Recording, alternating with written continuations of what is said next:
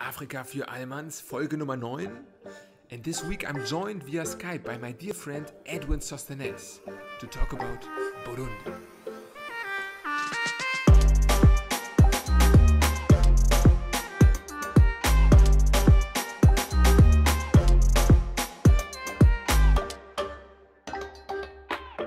Yeah, welcome to the show, Edwin Sosthenes. Thank you very much, brother Freddy. It's very nice to have you here. I will maybe start with a small introduction of you. We have met 2 years ago at a debating tournament in Istanbul, and you yourself are a master student in Turkey, actually, in Ankara. Yes. And over the last 2 years, we have quite established a routine of discussing many interesting aspects of politics, specifically in the African context. And you are actually the person also who I wouldn't say guided me, but inspired me for this format, since we had together a plan at some point to do something similar, to introduce African nations to a German audience. And so I'm very happy now after a few episodes to have you on the show. And you're not from Burundi, but you are close by, right? Yeah. You are from Tanzania, but maybe to start, what is your relationship to Burundi? I wouldn't even say that. First of all, let me start. Thank you very much for having me in the show, and I'm quite excited. Yes, it used to be our dream, and we are making it becoming true. So the realization of our dream. Actually, I think it's not only my relation as Edwin, a guy from Tanzania, with Burundi. It extends further to you also. You know, the German East Africa. Yes. Right, the German East Africa, like Deutsche Ostafrikan Republic, something like that. It used to combine of the current Tanzania part of it, Rwanda and Burundi. So we share a bit of history, like in terms of way back after the partition and scramble of Africa in 1985, where you had the Berlin Conference. We happened to be placed under the German rule, but unfortunately, after the events and outcomes of the First World War, Burundi was partitioned to the Belgians. To the Belgians, similar to Congo, yeah? Yes, similar now to Tanzania, and we went to be under the British people. But it was under the United Nations. By that time, it was called the United Nations Trustee Council. We also happen to share the lake, Lake Tanganyika, Burundi, Tanzania, Zambia, and Congo. And also we have a border with Burundi. It's quite like 200 kilometers or so. We share a border. And unfortunately, the borders that do not symbolize the people are different. You could find many of the people on this side of the Tanzanian side of the border are also the similar people who are found on the Burundi side of the border. Okay, man, now we are already so deep in the geographical aspect. So that's a good point maybe to get directly into the first part, the geographical aspect. So Burundi, as you mentioned, we are more or less in the eastern part of Africa, as you've already given some of the bordering countries, Tanzania, your home country. To the north of Burundi, you would find a country called Rwanda. It's quite smaller like Burundi. To the western part of it, you'd find the Democratic Republic of Congo. It's quite larger. And also you'd find the Lake Tanganyika, while to the southern and the western part of it, you'd find Tanzania. And I forgotten one detail. You also have River Kagera. Okay. The main inlet to the Lake Victoria, which is also presumed to be the source of the River Nile.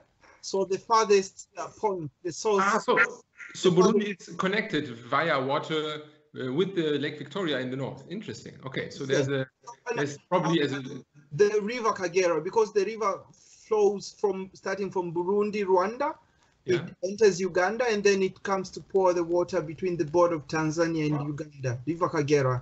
The farthest source of Lake Victoria, the farthest source of River Nile, which is Victoria. Now, farthest inlet or the biggest inlet of water to Lake Victoria is River Kagera, which it's also to Burundi and Rwanda. If you say that Burundi is the source of that river, I assume that you also have a very hilly or let's say mountainous geography in there, right? Yes. This part of northwestern Tanzania, Rwanda, and Burundi is very hilly. You have hills, mountains, even though they are not that. The altitude is not that. The altitude is not that high because, for example, with Burundi, the highest point is 1,200 meters or so. Okay, that's. But it's hilly. Not so high. It's hilly and it's very fertile. You have lots of rain. It has equatorial type of climate. Obviously, the precipitation, the rainfall, it would be high, so it would result to small catchments, rivers, and. Yes. I think it's important also to realize that we are not very far now from the equator, right? The equator goes a bit through the north of Democratic Republic of Congo, so we are pretty much close by where also the climate and the seasoning are very similar to the one we have in the equator. So I assume that there's a very broad variety of agriculture to be produced, right? Yes. They do a lot of agriculture, and the main economic activities are centered in Bujumbura, which is the capital, and you have Gitega, Muyinga, and sort of the like. Yes, for example, with agriculture, the Burundian coffee, it's very popular also. Burundian coffee, it's quite popular. I was even surprised when I was here in Turkey, I was able to find Burundian coffee, but not Tanzanian coffee. So they are even more popular than the large neighbor from Tanzania. Interesting. That's surprising. But in terms of cities, you already mentioned, maybe to give us an idea, what population are we speaking here about for this? I mean, it's a small country, right? So the last census said that they have 10 million people, but the estimates of last year, it's 11 million people. So there's quite discrepancy of 1 million people. And with Burundi being small, because Burundi, according to its area and size, it's like 27,830 kilometers. It's like Haiti, I think, in an international comparison, just to give you an idea. Yes, it's quite small. In the world, it's 147th. But in terms of... It's smaller than Bavaria, even. It's smaller than Bavaria. You'd wonder now, huh? Bavaria is quite larger compared to but sorry, I was interrupting. The Americans compare it to they said it's quite even smaller to Maryland. Oh no, wow, it is tiny. Maryland, yes. Okay. Yes. So, you were saying, sorry, I interrupted you with the population. Go ahead. The population is 11 million people, but unfortunately, all 11 million people are squeezed without a small country. So you have the area density, like population per kilometer, is quite one among the densely populated countries in East Africa and in the world at large. Wow. You'd have also the ethnic composition. You know, in countries like Burundi and Rwanda, ethnic composition used to bring a lot of issues. You'd have war and stuff. So the indigenous people of Burundi are called the Twas or the Pygmies. Twas. For me, to be honest, maybe to give you my naive approach, I always thought that it's the same like in Rwanda where you have Hutu and Tutsi. It's not. You have them. But let me start. I started farther. Like I started from this. You have the Twa, the indigenous people. Okay. Now the population has plummeted. It's like 1%. 1%, but they are quite small, like shorter, like the Eskimos in the Greenland.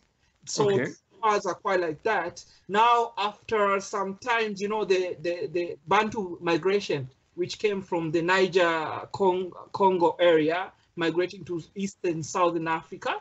So that came along with interaction with some Nilotics who came from northern Sudan and Egypt areas. So the mix brought the Hutus and the Tutsis.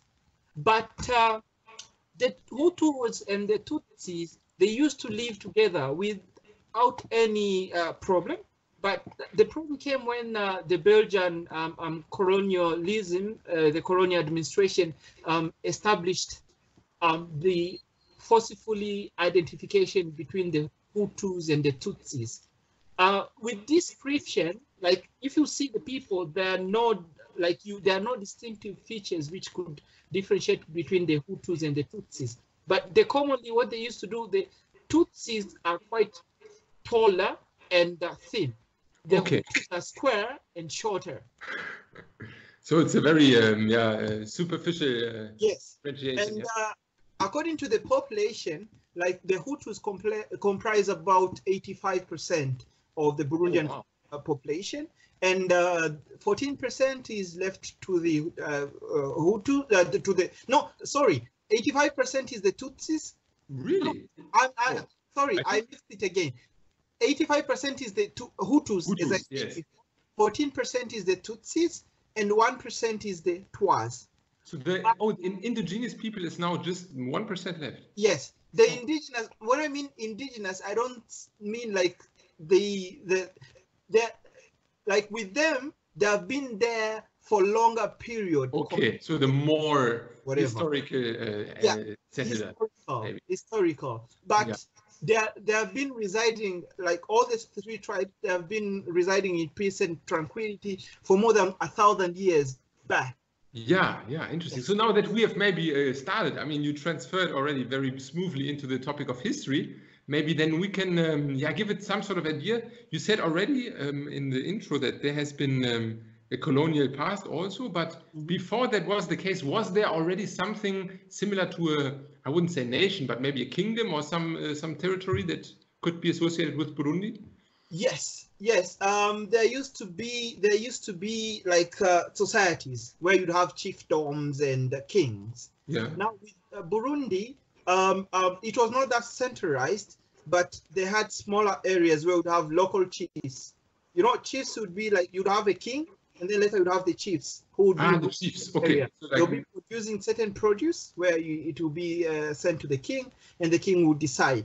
So when you talk of population also, or these tribes, you should also be able to distinguish, like by that time in Africa, pre-colonial Africa, there was division of labor and who would do which activity and what would be the outcome. For example, you have the Tutsis.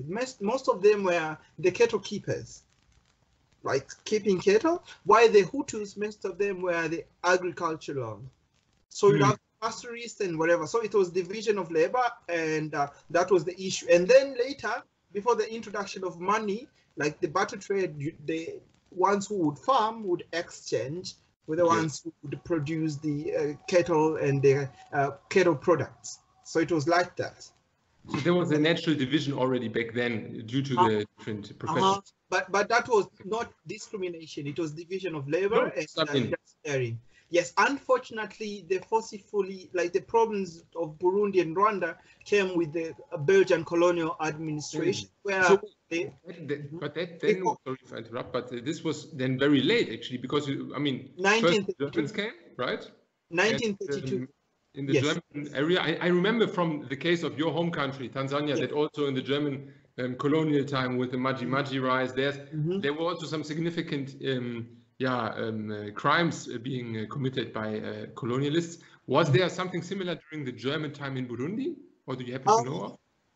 There are smaller, they are quite underreported, but you have like a person who would maybe oppose the German, like it was not that organized, like individual people. So the documentation is little, or if the documentation is there, it could be smaller incidences. It was not like the Namba and Herero in Namibia, or the Maji incidences, or the Maji war, as we call it in Tanzania, by that time.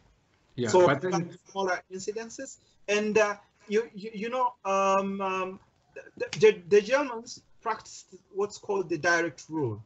Direct rule, okay. Direct rule. So they were able to. It was quite effective. It was less effective at the start, but it became effective later because they are dealing straight with the people. Yes. They would be able to enforce their rules and regulations, with which they use they worked with the kings and to institute like the administration of the colonials, colonies they had.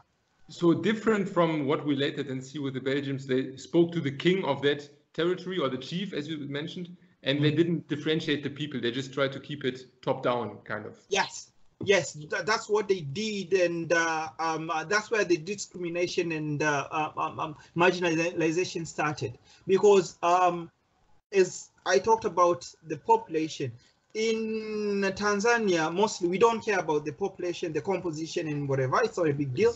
But in Burundi now, the 85% of Hutu felt that they were marginalized. How did that happen? That happened because the Belgians seemed to favor mostly the Hutus.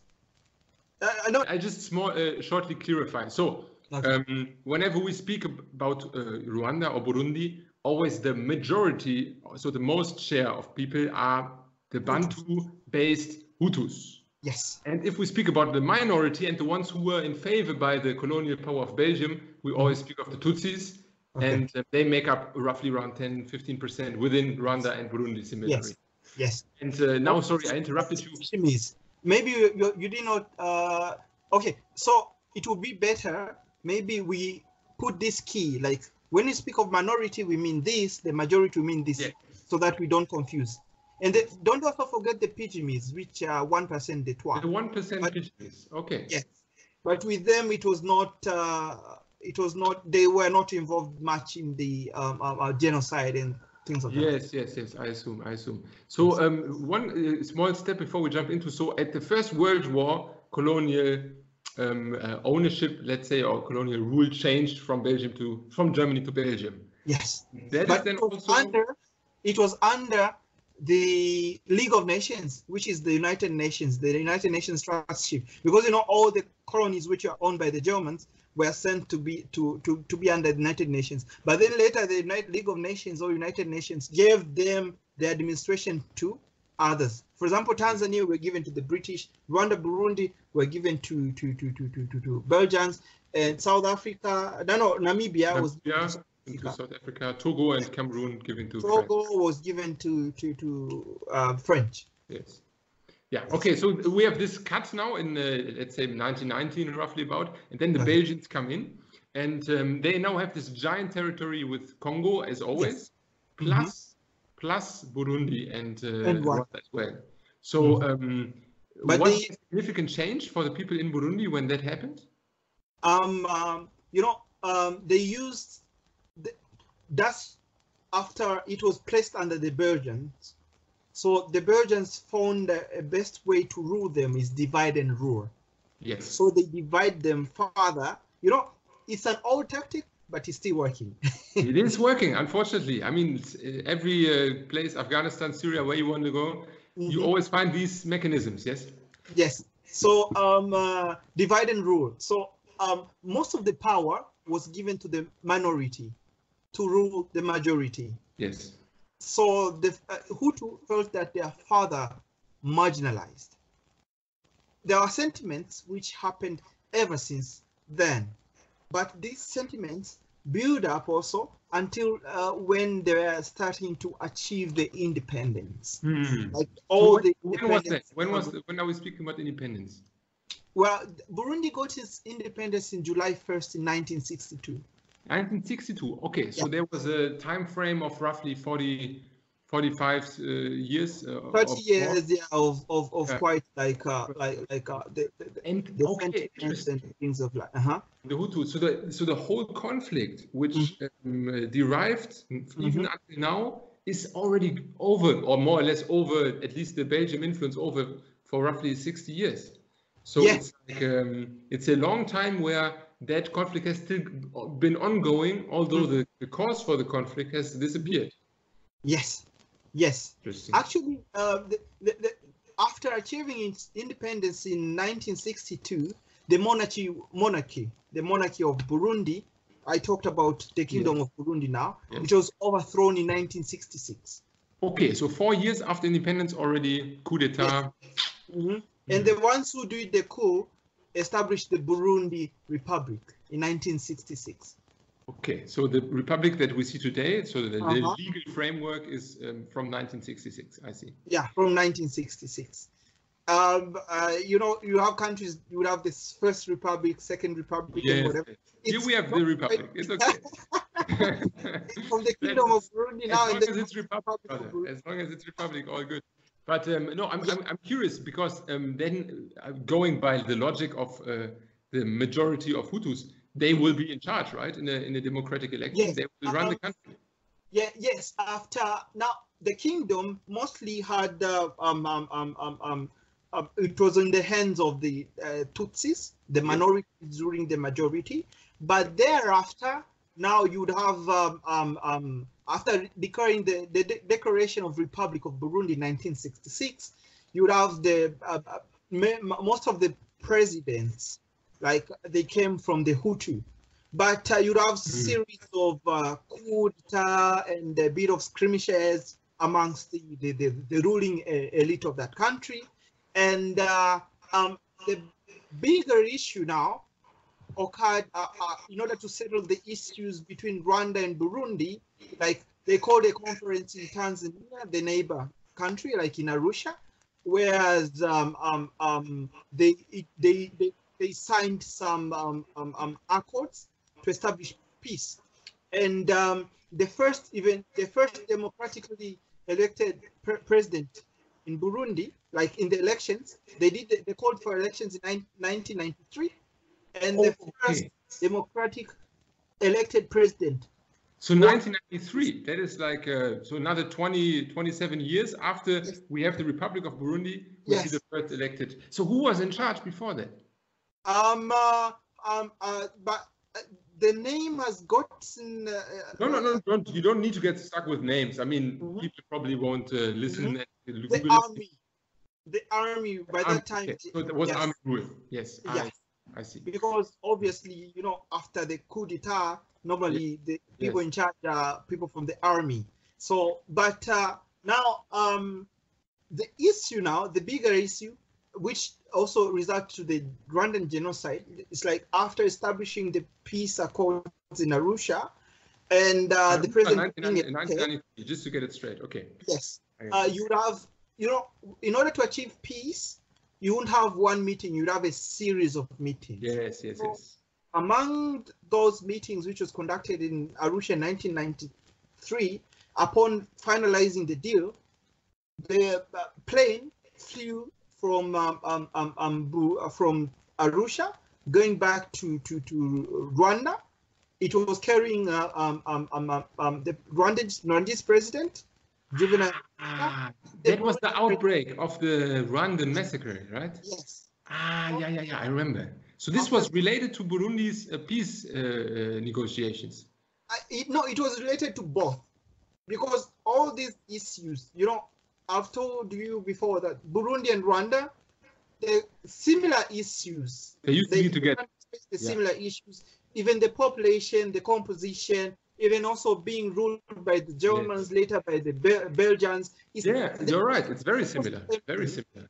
Yes. So the marginalization was also in Rwanda, and the marginalization was in Burundi. Yes. So under the leadership of African Union, and you'd have also by that time it was called OAU, and then you also have the previous president of Tanzania, Nyerere, and a bit of spearheading efforts of the Mandela.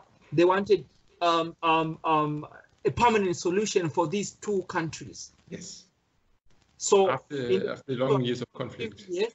So the plane was shot, carrying two presidents, and after there now you have the aftermath, Rwandan genocide. Yes. In Burundi, it was not called a genocide as such, but it resulted to a civil war.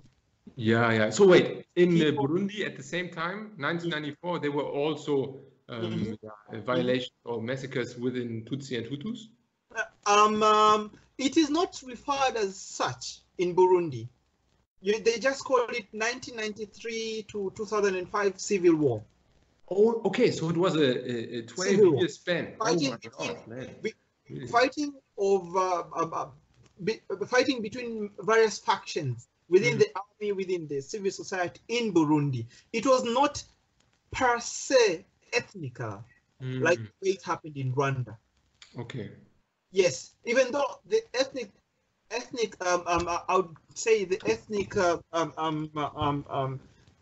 events or whatever happened, but it did not constitute as a genocide where you marginalize a certain group of people or the people who are moderate and then you kill them straight away. Interesting. Okay. So just to get a rough idea, we have, if we start off with the colonial rule, 1890 to 1919 German. Yes. 1919 to 1962 Belgium. Then 1966 to 1993 Republic of Burundi with army rule. And then 1993 to 2005 civil war. Yes. Oh my God, this is like, so they've basically just come to a peaceful, happy life like 14 years ago. That's crazy. That's crazy. And unfortunately, like before 1993, like during 1993, they had only 100 days of peace. And then the civil war broke out. Oh, yes, and from 2005, they signed also other accords in Arusha also, the same. The government, they formed a grand coalition between various factions, and the government was sworn in under the current president. The current president, okay. Yeah, the current president is called Pierre Nkurunziza. Now, this guy was the elections were not done, but he was selected to be president in 2005. In 2010, the election were called, he won that election, but the issue came in 2015, whereas according to the constitution, post Civil War constitution, which was signed or enacted in 2005, they said the president has 2 terms. Okay, so the limit. The limit was supposed to end in 2015, but the president argued that we stipulated clearly that the election by the people. But with me, the first election in 2005, I was not elected by the people. I was elected. So he made a small play. Yeah. The issue of interpretation came now. So in 2015, they had an election where you have the opposition boycotting, saying no, it was supposed to stand again. That's why the recent issue or this, it was not a civil war. It's like the recent misunderstanding. Yeah. Yes. So it resulted also to have a small uprising in Burundi, like 2 years ago, if you remember, whereas some refugees ran to Rwanda, to Tanzania, Congo, and some, until this moment, they're there. Interesting. So we have basically now come all the way until the present day, and then I assume that he will probably try to be again elected in 2020, right? Mr.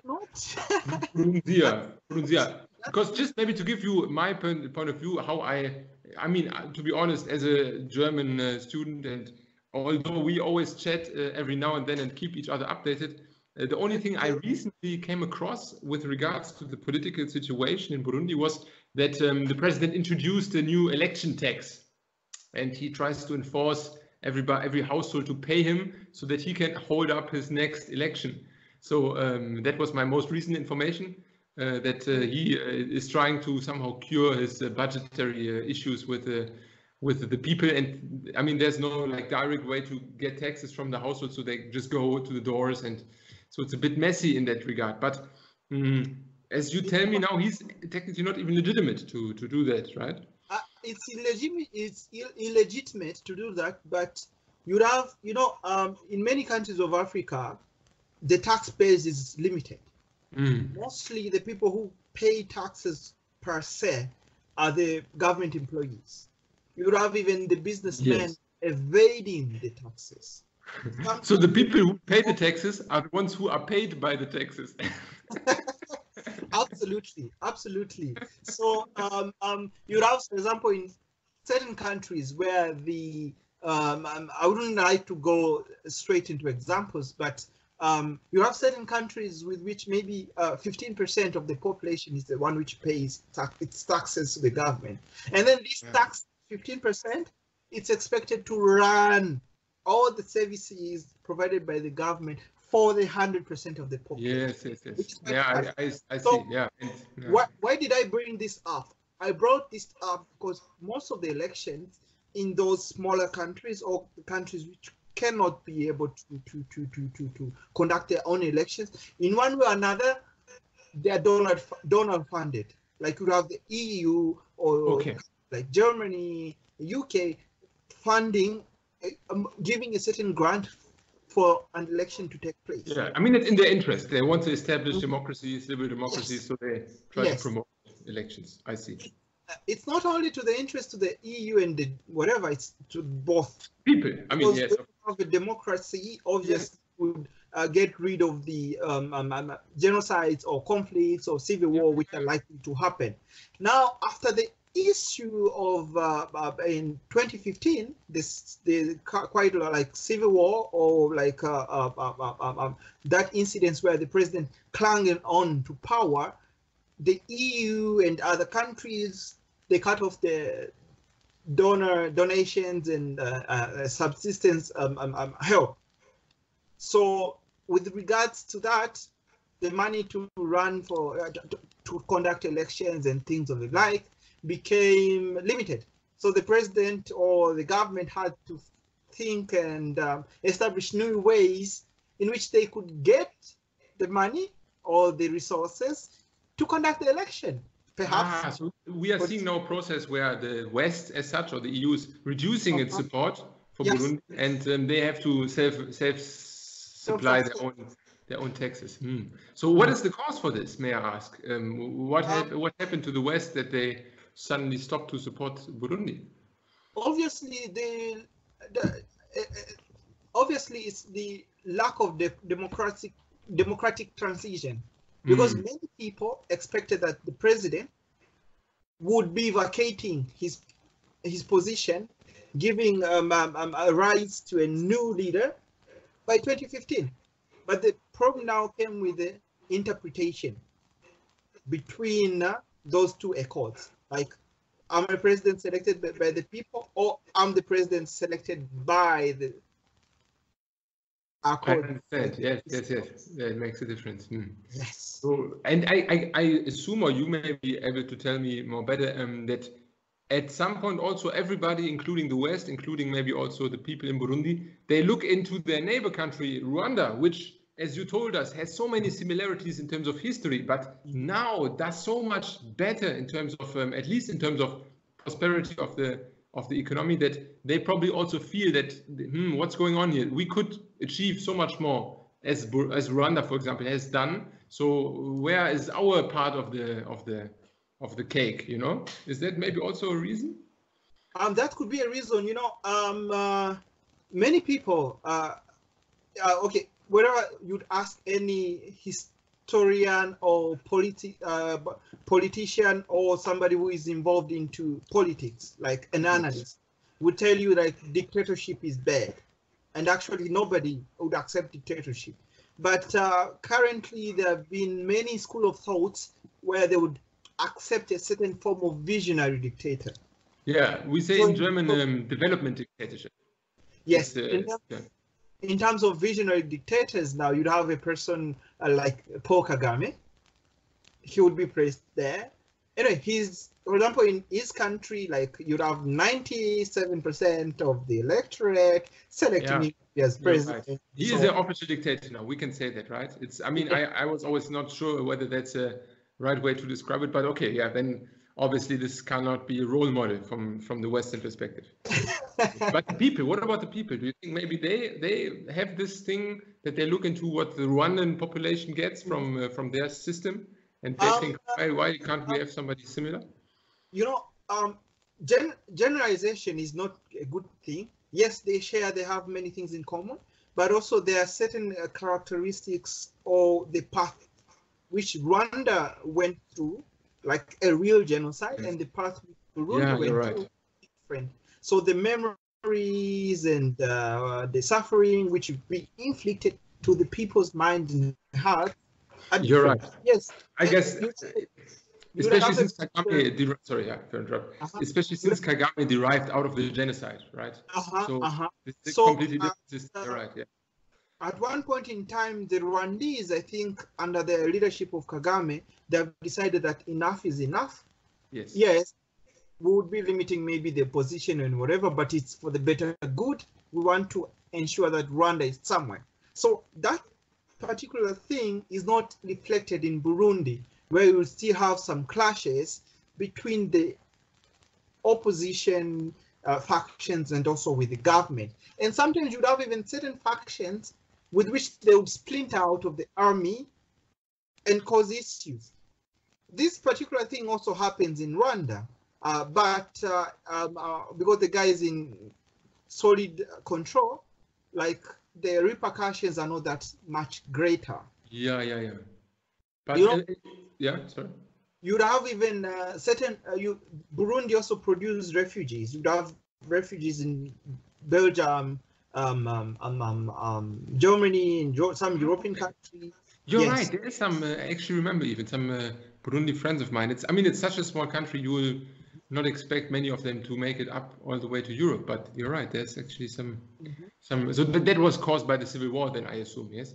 That they fled from Burundi.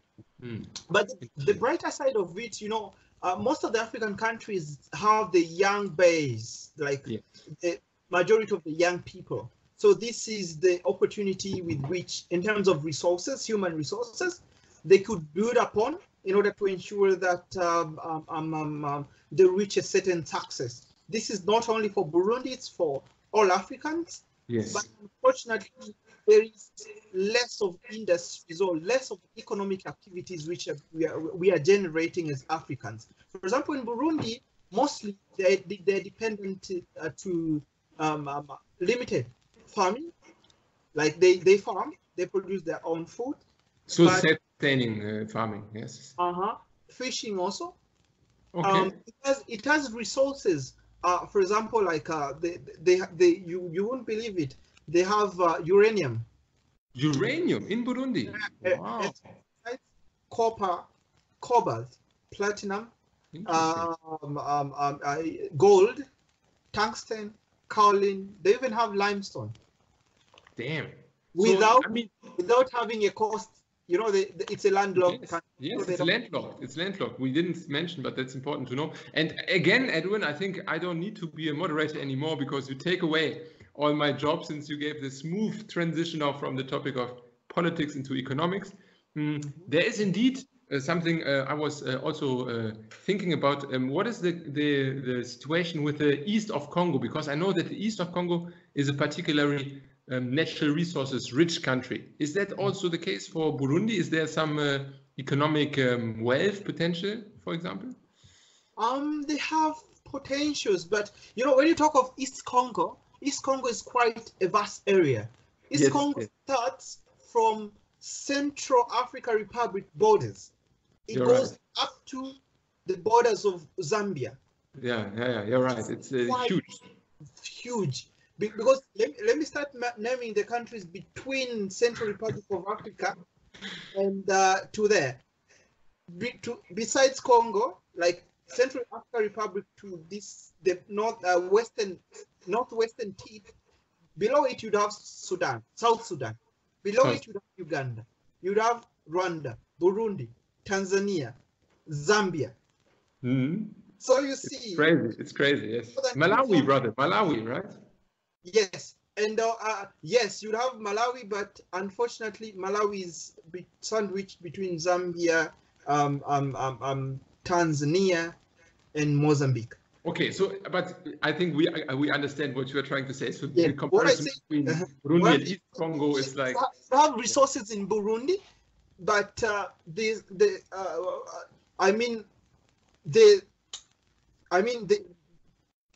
bigger picture which you have in Congo, in terms of geography, the wideness, like distribution, is quite different. Like in Burundi, it's quite smaller, 25,000 square kilometers, so it's quite smaller. And economically they have certain potentials, but you'd also have this issue. Most of the natural resources in our countries, unfortunately, many people do point the finger to the colonialists or the mining companies, the big mining companies which have their operations in our countries, but they fail to point the same. You know, you'd have a hand, you'd point one thing to the Europeans or Americans who lead these companies, but three of the fingers, they face us, like in terms of our leaders, because companies don't wake up from nowhere like, I'm going to Burundi, I'm going to mining. When they reach there, they would find the ruling elite, which would be comprised of the politicians. They would cite them fake deals and and maybe to the government coffers, they would offer a little percentage. So the majority of the population would not benefit, but rather the benefits would be entering the coffers of private people. Who So the elites.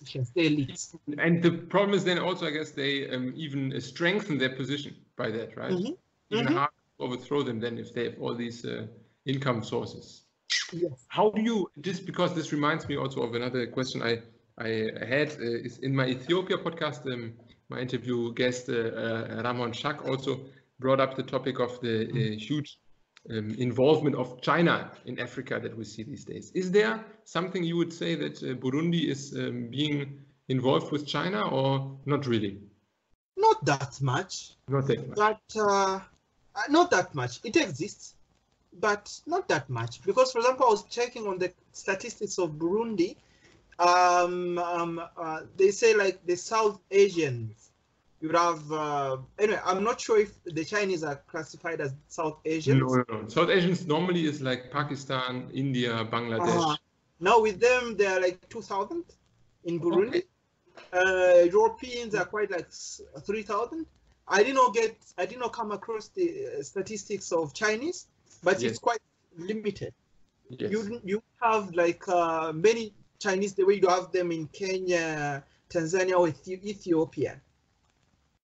They are there, but it's quite limited. But I would like to speak of one thing, like mostly if the West doesn't embrace you as an African, now many elites go to the East.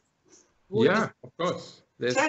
So, for example, now, the hands of the West are quite trying to squeeze Burundi. So, in like a few years to come, it might find itself in a position with which it will have to impress further the Chinese. Even though the traditional colonial powers, like the Belgians and whatever, they still have a certain amount of a limited influence to Burundi compared to the countries like China or India. My question was to you now, since we've spoken a lot about Burundi, and there have been some negative sides as in regards specifically to the democracy, or at least let's say the current political situation. What do you think could be a positive outlook for the future of Burundi? What motivates you? You have mentioned already the gender inequality is not a big issue there, but maybe some other aspects that you feel are promising within Burundi. Did I spoke about the gender inequality? Like when I say like you have the legislature, the parliament, and the judiciary. Like for example, in the legislature, which I think that this is one among the things which countries like Turkey and Europe, even America, could learn from. You'd go in Burundi, 42% of the members of parliament are women. Wow. So 43% of women are elected. To the parliament. Yes, you have maybe 30% a women quota, with which it should be there. They should be represented. So that's one among the brighter things which Burundi is working on, and it could also be an example to other countries. Yes, definitely. with Burundi being a landlocked country, we have the standard gauge railway project, which is in Tanzania to link Burundi, Rwanda, and perhaps even Eastern Congo with the port of Dar es Salaam. So there's a railway project. May I ask who's in charge? Yes, the construction is going on, like to link. You obviously, you know, most trade is conducted via the sea or the oceans and the sea roads. So in order to make sure that there is lots of trade, and how do countries develop? It's through trade, export, import. So with especially when export is done further, because the sea is quite cheaper compared to the land and I would say also air transport. Yes. So this project easy. Sorry, and to the positive side also, it can ease the transportation for goods. To the positive side, these infrastructural projects would also help not only to increase the export-import, it also help to create jobs and form a certain form of tax base to the government, because also it will stimulate trade, enhance the economic development in the country. Who knows? But also Burundi. And good that you mentioned it. Something that might also be a future. Is there some sort of East African Union concept where, like maybe Tanzania or other Swahili-based countries cooperate? There's some economic integration, or what is the situation there? Also, we have the East African Community placed right now. This revived version was formed in 1995, and in 2005, Rwanda and Burundi were incorporated into the current version of East Africa. So Burundi is a member of the East African Community, and via East African Community, you'd have a population of more than 200 million people. So there is sort of a so there's you have a common market. Common market, common movement of goods, like a certain sort of EU. We are not Schengen area, and EU, but we are quite there because there is free movement of goods and employmentability, like being employed in one country or the other. And recently, I think it was in 2013, if not 2015, South Sudan was also incorporated into the East African Community, South Sudan. So it So there is a similar this then seems that in Africa, at least, there's many areas where economic integration projects. We had the episode of Benin with the ECOWAS being busy there. We have SADC in the south. We see in the Maghreb states even some sort of. So there is a sort of regional, let's say, union that maybe also will be a positive factor for the. When the Organization of African Unity, currently called the AU, African Union, was formed in 1963, there clashed two schools of thoughts. You have one was read by the former president of Ghana and his colleagues. They said that Africa, that time it was the spirit of Pan-Africanism. Let's unite Africa now. We form like United States of Africa, the bigger one. But there was other school of thought, which was read by the former president of Tanzania, Julius Nyerere, who thought and said, like, uniting Africa at once, like everything is united, it will be a problem, because even the bigger countries, the Kingdom of United Kingdom, the Kingdom of Britain, like the so-called United Kingdom or America, did not unite overnight. So what can we do? We can form the regional economic development organizations. And then, for example, the East, we have one in the East, one in the West, one in the Northern, Central maybe, and then Southern. And then later it will be so that we can bridge in these differences. And then later it will be even easier to unite these regional development organizations in a certain period of time.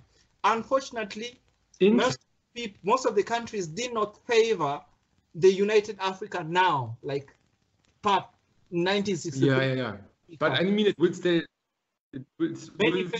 take some time. Many favored that, but unfortunately, like within that time framework with which it was placed, after maybe 50 years, for Africa to be united, it has not happened.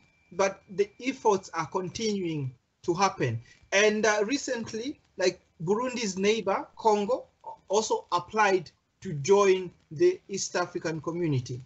So there's some outlooks. And I guess especially for smaller countries such as Burundi, if we look into the EU, for example, there also the participation of these minority countries increases significantly once they are on an equal base with other nations. Yeah, it's good for the eye level, I guess, for these individual states. So that is also a very nice outlook, I think. Yeah, so we can, be hopeful that the future continues in that case. Edwin, I already see we have nearly 1 hour already covered of content, and I want to thank you, of course, in advance already. And you know, the beauty with you is that you have a very profound knowledge, not only in your home or your neighboring countries, but within the whole continent. So I'm sure way before we come to your country with Tanzania, we will have another opportunity to get your coverage on this. Any other last things you want to get out into the scenery that we missed about Burundi, or are we okay for now?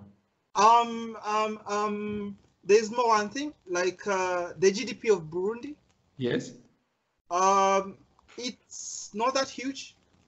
Currently, in 2015 estimates, it was 800. 800 per person. It's a smaller country, and the population is huge, but it's somewhere there. It has a future good outlook to move from the lower income country to a middle income country. Yes. And they can increase their cash crops, like the output, coffee and tea, because they provide more than half of the GDP, like in terms of exports. But also, I would like to note one thing. Burundi, even though it has some issues back at home, but it's one among the countries which contribute a lot to the peacekeeping in Africa. Like you have AMISOM, African Mission for Somalia. Yes. The major contributors there in terms of personnel, like the soldiers in peace, is Burundi and Uganda. So they have they participate into keeping peace in other people's backyards. Unfortunately, so they are so small. Yeah. Even though they are small, but they help. And you asked me about the future outlook for potential for growth. Yes, they could improve by eliminating corruption, because corruption, there's a clear link between corruption and poverty. So eliminating corruption would help create responsible institutions, which we lack not only in Burundi but in other countries. Yeah. And so doing it will help increase the household income and later at a national level, because also they could work on that in a better way. And also, I mean, I think. Sorry, yeah. No problem. I guess it starts with public participation in terms of press and coverage and free speech. So, I mean, these must be then probably the first things to get solved. Yeah, the press coverage in Burundi, which I remember is also very under censorship. So, yeah, you're right. The first step would be then to target the corruption issue. I agree. And one more thing, like in terms of energy,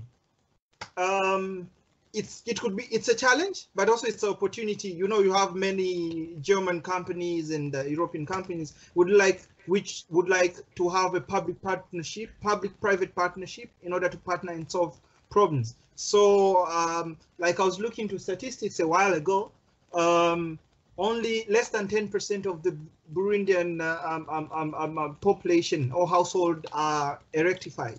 Oh wow! So So there's a lot of people who need power. Wow. Big companies like Siemens and the like, which produce solar or whatever. It's a challenge for Burundi, but it also could be an opportunity which could be executed well in terms of public-private partnership. Perfect. So here's the shout out to all Almans listening, who are related to the electrical services or maybe some companies in there. Check out the opportunities in Burundi. Such a vast market which has to get into access. I think that is a very nice way to also include the German activity that is required, I think, in many African nations. Yeah, we don't let everything there for the US and Chinese. So perfect. Thank you very much. I mean, you gave some really deep insights in terms of the history and now also the other parts. And yeah, I'm looking forward to have you back, my friend. Yeah, we will stay in touch, of course. And thank you very much. Also, it was an honor to participate. And looking forward to meeting in the future. Thank you very much, Edwin. Have a good day. Warmly welcome. Bye.